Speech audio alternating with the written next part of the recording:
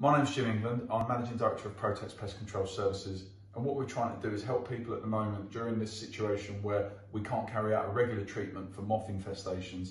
So we've put together a few little tips and advice that we hope will help. Once the lockdown situation is over, we'll be able to commence treatment as usual, carry out spray treatment. But what we've put together, we hope will alleviate some of the symptoms of a common clothes moth. This is a little sandy, kind of golden coloured moth, about centimetre and a half long. And basically, it's not the moth, the adult moth that's the problem, it's the larvae. The larvae chew on fabrics, carpets, clothing, anything that's got a natural fibre content. So one of the areas that you're going to find a lot of activity would typically be behind a door like this. When the door's left in the open position, you've got the through traffic, but there's no foot traffic behind that bit there. So what we would recommend is close the door over, get the vacuum,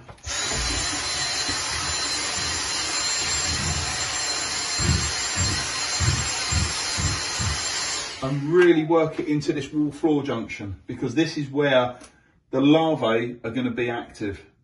So items like chests of drawers, heavy furniture, wardrobes, bookcases, this is where you're going to get a lot of activity. So what you'd ideally want to do in this situation is empty the cupboard, remove it, and again get the vacuum in there and really work it into all these little nooks and crannies. So another handy tip is you can use something like this. This is just a regular steamer. You can buy them online. It's not a specialist piece of kit.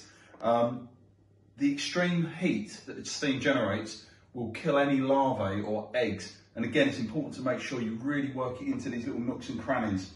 So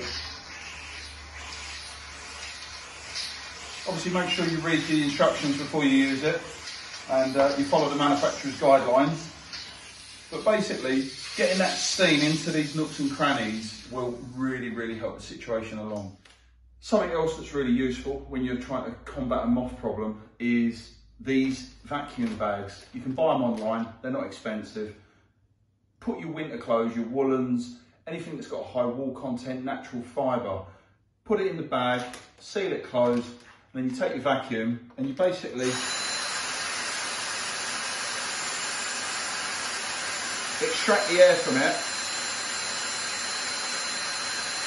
This may take a while, so I won't go through the full process. Once you've extracted the air from the bag, this will collapse right down.